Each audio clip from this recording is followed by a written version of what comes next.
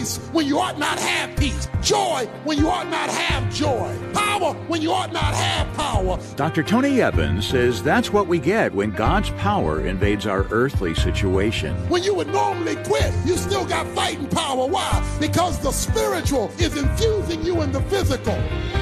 Celebrating 40 years of faithfulness, this is The Alternative with Dr. Tony Evans, author, speaker, senior pastor of Oak Cliff Bible Fellowship in Dallas, Texas, and president of the Urban Alternative.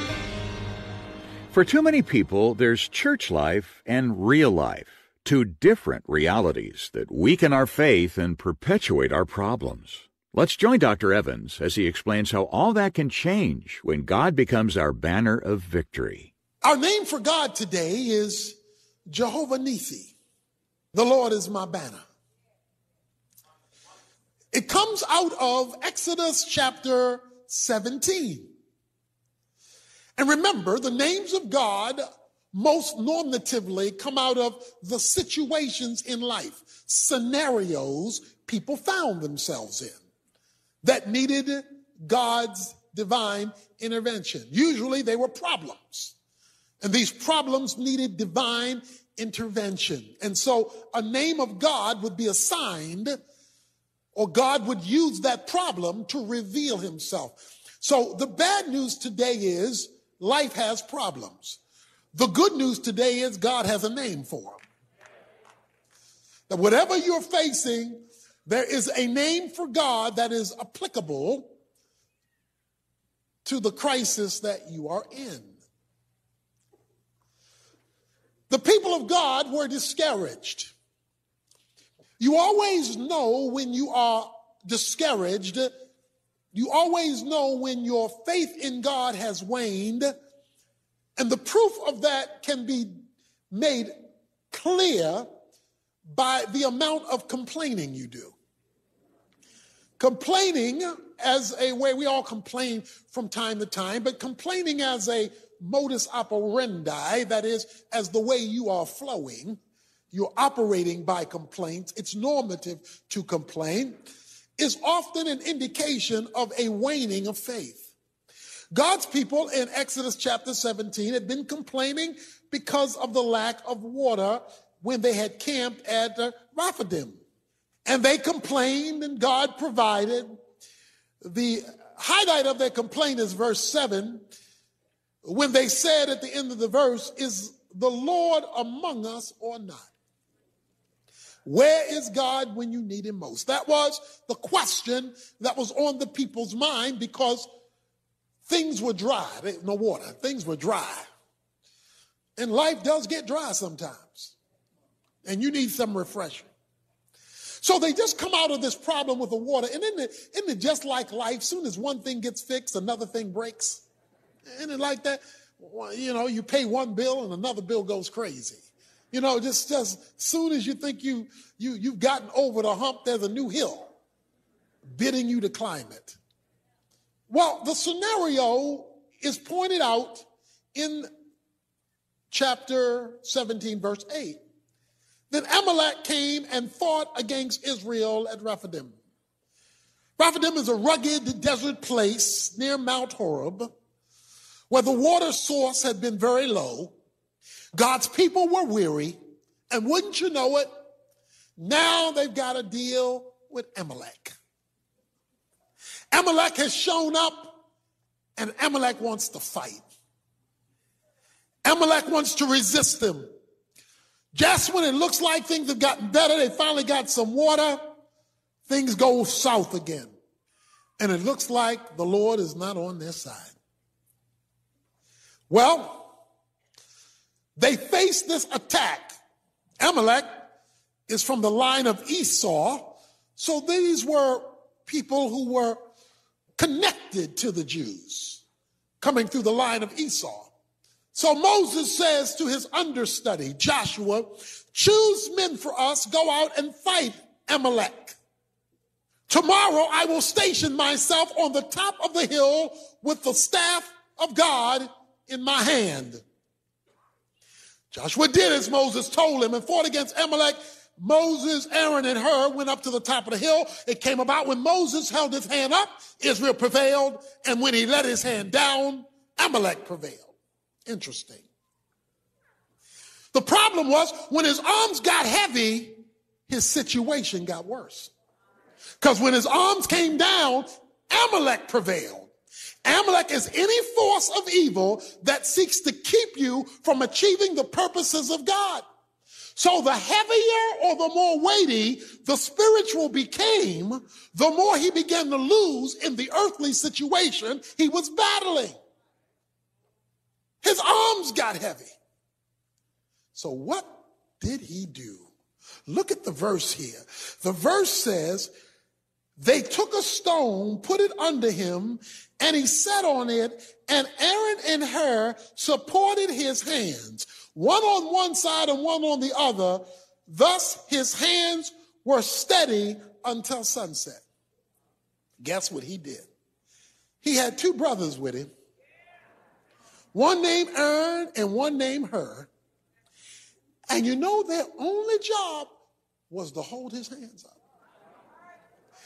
Their job was to not allow the heaviness of the spiritual, making contact with God, go down, because they knew if he lost sight of the spiritual due to the tiredness of his arms, the situation was not going to get better by getting rid of the spiritual. Israel would not prevail. The dependence on God would have to be held up. But sometimes in life, you get tired. The reason why God wants you part of a local body is so that you're connected to an Aaron and a Hur. Some people who will hold you up when stuff gets heavy. When you are tired and you want to quit and you want to, come on, somebody knows what it is. When you wanted to quit, throw in the towel, and there was somebody whispering in your ear, don't you quit, don't you stop. I'm going to hold you up. I'm going to be here for you. I'm going to support you. I'm not going to let you go down. The reason you need somebody in your life who will keep your hands Godward is because sometimes things get heavy. And you don't want to pray, and you don't want to talk to God, and you don't want to hear the Bible, and things get heavy, and you need somebody, because look, if there were no Aaron, and there were no Hur, and things got too heavy, and he dropped, everybody lost. Because Amalek, evil, prevailed. They're so engaged in the fight that they are totally unaware that their winning or losing had nothing to do with their fight. Their winning or losing didn't matter how it had nothing to do with the power of positive thinking. I'm more determined. He ain't going to beat me. I'm going to beat him. All that may have been going on, but their winning or losing had nothing to do with that. It had to do with Moses' arms. If his arms were up, Israel prevailed. If his arms were down, Israel didn't prevail, no matter how determined they were. Could it be that the reason why your Amalek won't go away is because you think it's what you're doing that will determine the outcome? Now, what you're doing is important. There is a role you play down here, but what you are doing is never sufficient if there's evil tied to the problem. What many of us don't realize is many of the problems we're facing have to do with demons. They're just using folk. So you're absolutely correct when you say you ain't nothing but the devil. Behind a lot of this stuff we're dealing with is demonic expression. So you just dealing with your physical is not addressing that. You may push it away for a while. You may manage it for a while, but you won't address it unless heaven gets involved, unless there is a banner. Joshua fought on the ground. Moses went up to the mountain with support. Verse 13 is the conclusion. So Joshua overwhelmed Amalek and his people with the edge of the sword. He won. Write this down. Verse 14. The Lord says to Moses, you write this down in a memorial and you recite it to Joshua. In other words, put it on the record So I'm trying to give us the record today, and the record I'm trying to give you is this. When you're fighting your battles, whatever battle those are that you're fighting, you do two things, not one. You give your best in the valley while holding up the banner on the hill. And you get all the help you need to keep your hands high as you wait to overwhelm that which is right now overwhelming you. You may be under the circumstances. I cannot guarantee there will be no Amaleks. I can guarantee Amalek doesn't have to have you. But you've got to be on that mountain. There must be that spiritual presence, that spiritual commitment. And so he says right in the book that I will utterly block out the memory of Amalek from under heaven. Whoa. Let's get this straight. I'm going to read too fast. What I want to write down in the book is I want to get rid of all of Amalek, not part of Amalek. See, the reason why some of us are losing is we still want to play around with Amalek. We want to get rid of half of Amalek, most of Amalek. God says, I want to blot out Amalek. I want to fully deal with the evil associated with the situation. See, what we want to do is have a part-time victory because we like some of the folk in Amalek. Okay? We don't want to blot them all out. Let me tell you why he wanted to blot out Amalek. This is very important. He wanted to blot out Amalek because he knew that if he did not get rid of Amalek, it would come back. It would come back to haunt you. Listen, if you have cancer, you don't want like a little piece of cancer hanging around and be all excited, well, we got most of it. Because it will come back with a vengeance. It will come back with a vengeance. He says, I will utterly block them out. 1 Samuel 15, God tells Saul, get rid of Amalek. He tells him in 1 Samuel 15, you get rid of Amalek and you get rid of them all. He got rid of most of them, but kept a few around as trophies. He kept some trophies around of look what I did with Amalek. God said, get rid of them all. He said, let me hang out. Let me keep a few so that I can. And then he went to church. It says he went to sacrifice and worship God. God, look what I did. I got rid of most of Amalek. God sent Samuel to Saul. And Samuel said, you are no longer king, for you did not listen and obey the voice of the Lord your God. And then he gives him that famous verse which says, obedience is better than worship, than sacrifice. I said, get rid of them all. You kept a few around, whether for sympathy, whether for bragging rights, you kept a few around. The man who killed Saul was from Amalek. Because he did not follow God, his murderer, or the one who assisted him in his suicide, was from Amalek. When God says get rid of it all, he's not trying to be mean.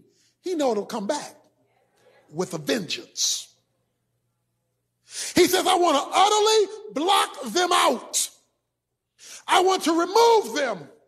I want to get rid of all the evil. Because some of us are still hanging out with some of the evil.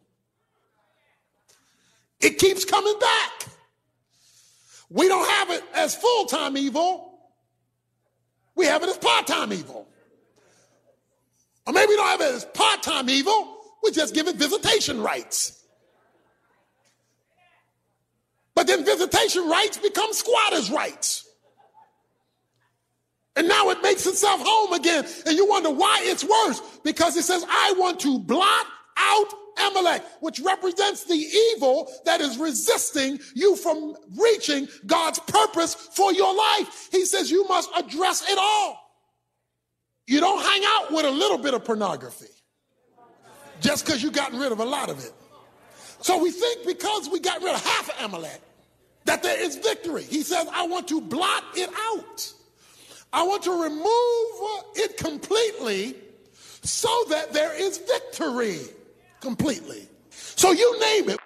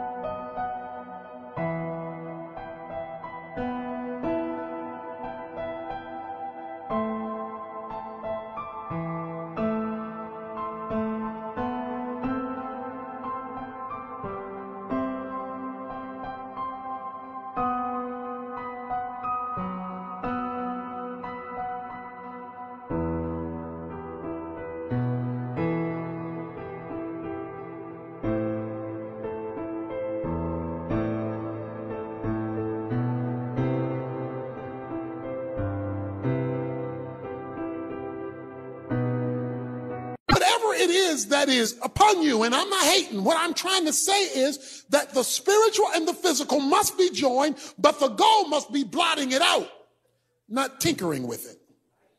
More from Dr. Evans on why a partial victory isn't enough when he continues our message in just a moment. First, though, you can dig even deeper into today's subject and put the principles to work with the help of Tony's popular devotional, Experience the Power of God's Names. It'll take you on a day-by-day exploration of what the biblical titles for God tell us about His nature and character, and help us understand how He wants to relate with us. And to help you connect what you read with Tony's teaching, we'll send a devotional to you along with all 14 messages on CD and digital download from Volumes 1 and 2 of our current series, Knowing God's Names. All we ask in return is that you make a contribution to help us keep the alternative coming your way each day. You can get the details and make the arrangements instantly at tonyevans.org or call our 24-hour resource request line at 1-800-800-3222 and let one of our team members help you.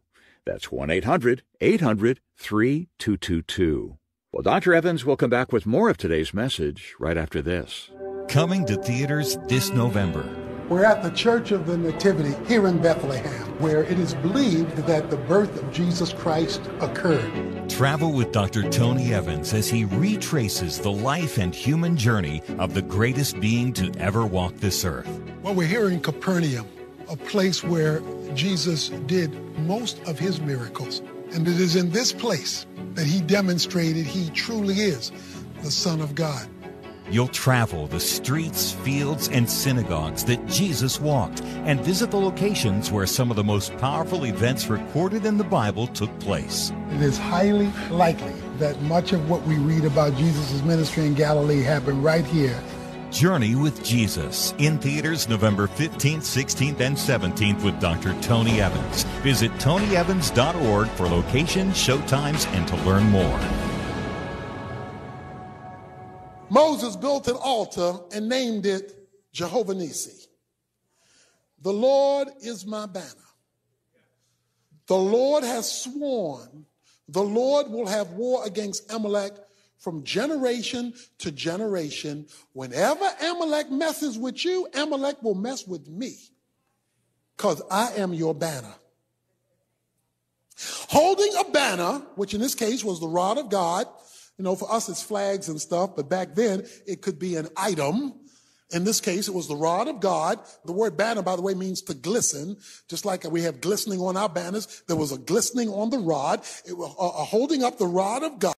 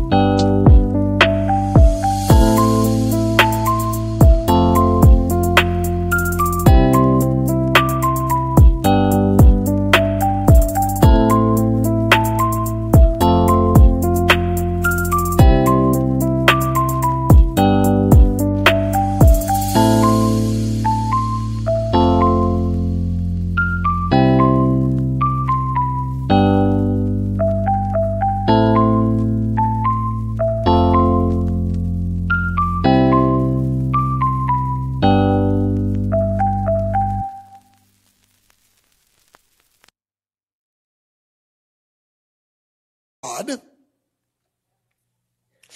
meaning I'm going to operate underneath the banner. I'm going to operate underneath the banner. The banner is going to be over me. The banner is going to be my standard. So that raises a question, doesn't it? What's your banner and my banner today? What exactly am I supposed to hold up to deal with my realities? You know, one of the movies I saw that just blew my mind, I mean, it's probably for me one of the greatest movies I've ever seen, was the movie Inception. And the movie Inception is about a dream world. This man could enter dreams. And what made it intriguing was you enter a dream, and then he would enter the dream's dream. Then he entered the dream's dream. And then he entered the dream's dream. So he had descended into 4 levels of dreams. Now the problem with that is reality got all confused. He's in all these dream worlds, and all these dream worlds are real. So the question is, what's real and what's not? How do I know if I'm in a real world or a dream world? He has to deal with his wife, and he doesn't know whether she's really here or not here, because he doesn't know whether he's in reality or whether he's in a dream world. So what he created was a totem, a spinning top. A totem is an instrument designed to guide you. That's what a totem is, to steer you, guide you. So he has a totem, and it's a top. And he carries his totem in his pocket or puts it in a safe. And if he spent the top and the top just kept spinning and wouldn't slow down and fall over, he knew he was in the dream world. But if he spun the top and the top fell over, then that meant that he was in the real world. He established ahead of time what the standard would be that he would operate under. He would know that he was in the real world by virtue of what the top did. Did it fall over or did it keep spinning? That's how he measured reality. You see, stuff in life can get so confusing, you don't know if you're coming or going. You don't know whether you're in and out. You don't know whether you're up and down. Stuff just is crazy. You need a standard outside of yourself to tell yourself whether this is really yourself. You need something outside of you to measure you, by which you will interpret reality and by which decisions will be made, because you have this standard that is objective and not tied to your emotions right now, what you're thinking right now, how you're feeling right now, what you want right now. You need something outside of you to tell you reality. The standard. That which God uses. Because, see, some of us are operating with the enemy thinking we're operating with the Lord. Some of us are operating in falsehood, but we think we're operating in truth. Some of us going around talking about my truth, but your truth ain't the truth. It's just your temporary truth. There must be a standard by which you operate. And that brings in Jesus Christ. In Numbers chapter 21, you don't have to turn there, but it's an interesting story. The people rebel against God. Snakes come that are poisonous and bites them. In other words, there are consequences for their rebellion. The people began to cry for mercy. God said, here's what I want you to do, Moses. He says, get a pole and put a bronze serpent on it. Hold the pole up high. You tell all of Israel, watch this now, if they will look to the serpent, they will live. Everybody that looked at the serpent lived. Everybody's still looking for a doctor died. Everybody's still talking to their friends died. Everybody's still dealing with the power of positive thinking died. Everybody trying to do better died. Everybody made promises, I'm going to do better next week than I did this week. They died. Because God only had one standard. He said, if you look, you will live. Everybody who looked lived. Everybody who had other reasons why they needed to do something else died. They chose their own standard based on their own thinking. The New Testament in John 3 uses that very same illustration pointing to Jesus. It says in John 3, as Moses lifted up the serpent in the wilderness, so must the Son of Man be lifted up. And everybody who looks toward him will live. And everybody who doesn't will die. I don't care how good you are. I don't care how much you try.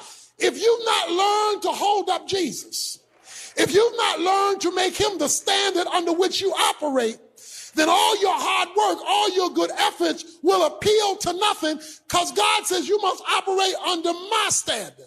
And in John chapter 12, he says that I'm going to be lifted up and I'm going to be the standard. And he says, when I am lifted up, if you point toward me, I will be your victory. Because a standard, a banner, was a standard that declared victory. In other words, what I'm trying to say to you is while you're doing everything you're supposed to do on the ground, unless you are pointed toward Jesus Christ, unless you're operating by his will, his word, and his standard, you don't have the spiritual help you need to deal with the battles you're battling down here. If Jesus is just an addendum, but not the standard, not the thing by which you measure whether you're in reality, God's reality, or just your own reality, then you're just a good man, good woman doing the best that you can. Do you know that your solutions to many of your Amalek problems are right in front of you? You've been working 10 years to solve something that could have been solved by the end of the day. But God can't get you to operate under the standard, or the devil makes your hands too heavy and you're too proud to have Aaron and Hur so that you can hold your hands up and stay pointed toward Jesus. Because if he could ever get you to keep your focus on Jesus, you would see the supernatural into the natural and bring about a change. And even if your situation doesn't change, he can change you in your situation, so that you have peace when you ought not have peace, joy when you ought not have joy, power when you ought not have power, patience when you ought not have patience. When you would normally quit, you still got fighting power. Why? Because the spiritual is infusing you in the physical. You know, one of the shows I always watch, and you always watch growing up, was The Wizard of Oz. Wizard of Oz, you remember Dorothy and Toto, don't you? She winds up in another world. She winds up in a whole nother environment. I mean, my girl wanted to be in Kansas, but all of a sudden there's a whirlwind that takes her to a whole nother place, and she is lost and doesn't know which way to go. But then there's a witch that comes and tells her to follow the yellow brick road. All you got to do is walk down the yellow brick road, because at the end of the road, there's this city called Oz. And if you go in the city called Oz, there's a guy there. There is a God there who can show you which way to go. So she starts walking down the yellow brick road, picks up a few friends along the way, and makes her way, because she wants to go back home to Kansas. She wants to go back to her peaceful environment where she was raised. She finally gets to Oz and gets to the wizard. She says, I came here because I want to go back home to Kansas. And I can't believe the end of the movie. The end of the movie, the Wizard of Oz says, you could have gone back to Kansas any old time you wanted to.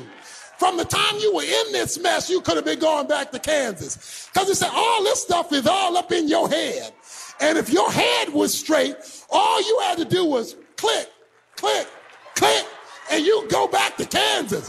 Victory was right there in front of you. Victory has been there all the time, because all you got to do is click, click, click, and you can go back to Kansas. And when my girl click, click, click, all of a sudden she woke up and she was back home again. God is saying, I know you trying this and trying that and trying the other, but if you ever visit Jesus right and you go click, click, click, you'll be amazed. He can flip it, twist it, turn it, and tweak it, and give you victory over the Amaleks in your life. Dr. Tony Evans, talking about how God's power can invade our earthly circumstances. If you'd like to have a copy of today's message to review on your own or pass along to a friend, you can get it as a part of Tony's current teaching series, Knowing God's Names.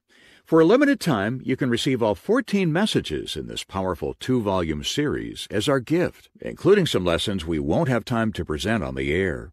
And as an added bonus, we'll also include that companion daily devotional I mentioned earlier, Experience the Power of God's Names. Just visit us at tonyevans.org, make a contribution to help us keep Tony's teaching on this station, and we'll send you both of these powerful resources as our way of saying thanks.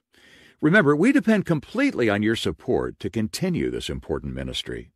You can find us at tonyevans.org or reach out to our Resource Center by calling 1-800-800-3222. Team members are standing by around the clock to help with your resource request. Again, that's 1-800-800-3222. Well, next time, we have a special treat for you. We are airing the first in a series of messages called Tony Evans Top 40, 40 Powerful Sermons Over 40 Years. These are some of the messages that have made a huge impact during the course of our work here, and you won't want to miss them. Be sure to join us. The Alternative with Dr. Tony Evans is brought to you by the Urban Alternative and is celebrating 40 years of faithfulness thanks to the generous contributions of listeners like you.